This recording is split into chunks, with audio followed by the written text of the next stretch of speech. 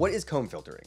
Comb filtering occurs when certain frequencies are either attenuated or amplified within 10 dB of each other by interference from an identical version of the original audio signal that is delayed between 2 and 30 milliseconds. If the two signals interact with each other outside of those circumstances, the comb filtering effect does not take place. It's called comb filtering because the resulting frequency response curve consists of a series of regularly spaced notches, giving the appearance of a comb.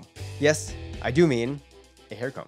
When this happens, you end up with certain cancellations and amplifications in the audio spectrum, as some frequencies are amplified and some frequencies are attenuated. The resulting sound you're left with is a bit metallic sounding and very unpleasing. Voices in particular sound harsh and sharp, as you can hear right now on my voice in this demonstration, due to significant parts of their fundamental frequency range being absent. In the next couple of videos, I'll go over how comb filtering is created in live environments and some things we can do to avoid it.